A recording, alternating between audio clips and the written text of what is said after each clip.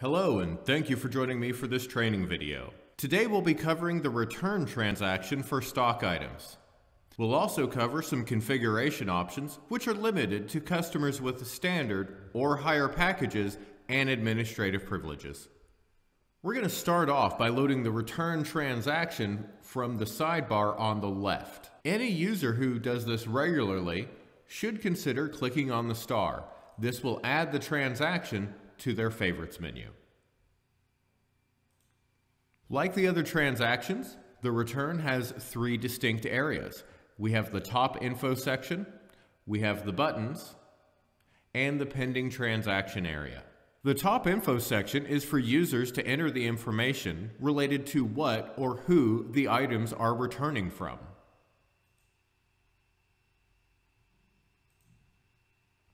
The pending transaction area is for the items actually being returned. BarCloud will require the customer to be loaded first, since it will only load a list of items that have been issued to that customer. Therefore, only items on this list can be returned. Users simply need to select, type, or scan the item number into the Select an Inventory section. The user will need to indicate where the item is being moved to, and how many of the available quantity that have been issued to that customer are being returned. For advanced item tracking, the user will need to indicate the lot number or the serial number, referred to as the inventory ID, instead of the stock item number.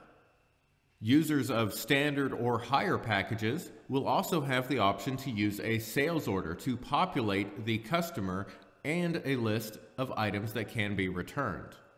Before we press the process button, let's take a look at some of our options here. Here we do have the option to print a receipt. This option can be turned on and configured by administrative level users in the system configuration section. In that section, the administrator will also be able to decide what report should be used as the default receipt. If the transaction needs to be wiped prior to processing, simply hit the clear button. And additionally, for customers with the standard or higher package and administrative access, there is also the Edit Forms button. This will allow the administrator to rename fields, hide them, all based on user security, or make them required.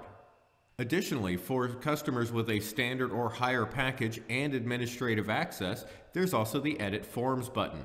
This button will allow administrators to control which fields are shown based on the security level of the user, rename specific fields, and also make fields required. Now, once everything is ready, we'll simply press the process button. After the items have been returned, they can be viewed in the inventory screen.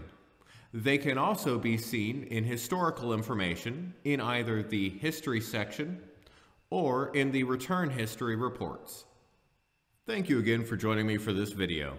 Be sure to check out the rest of our training videos for any other questions.